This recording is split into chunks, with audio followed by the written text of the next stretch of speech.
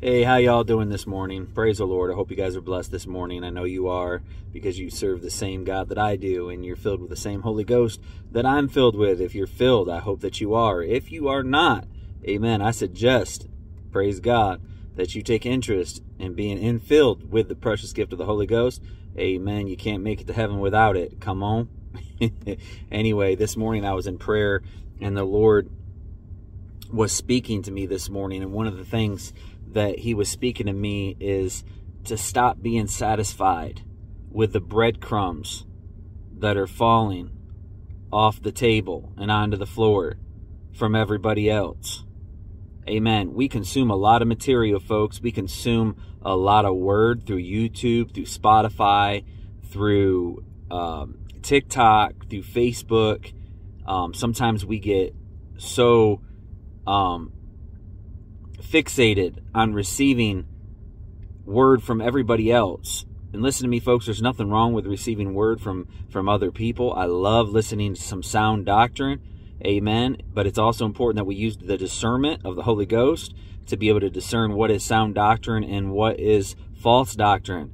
A doctrine of devils. There's a doctrine of devils out there. There's things that appear good, but they're not really good. Come on.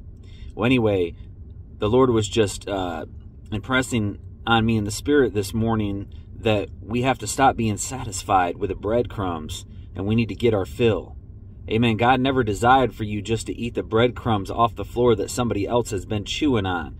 He's never desired for you to eat the leftovers. If you remember the stories in the Bible, I should say stories, there was several of them, but the two ones that I want to focus your attention on is the ones when God fed the multitude when they were hungry. Amen. He took the bread, he took the fishes. You notice that there was always more than enough afterwards, where they picked up the pieces and they collected the overflow. I want to tell you that God has never meant for you to pick up the little tiny pieces of the crumbs off the floor and to go hungry. Some of you are malnourished in the Holy Spirit.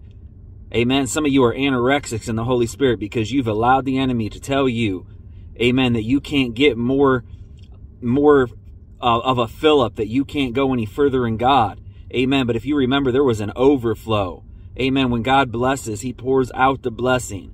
Amen. It's time for you to stop believing the lies of the enemy today and to live in the overflow.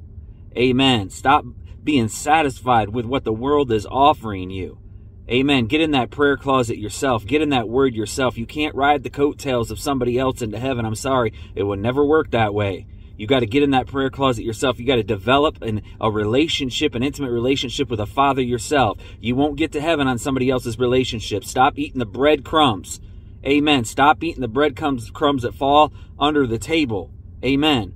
And start devouring the Word of God, because I guarantee you that God has set up an all-you-can-eat buffet. But the problem is we allow the enemy to blindside us, and we stay at the salad bar. Amen. We stay at the appetizer, not even realizing if we would press a little bit further, press a little bit deeper, go a little bit farther in God and take a step of faith, that God has some all-you-can-eat steak, some ribeye, some prime rib, some mashed potatoes, and some gravy. Amen. Stop feasting upon the bare minimum of the things of God. Amen. And go a little bit further in the things of God. Stop eating the breadcrumbs today, folks, and get you some. Get you a fill.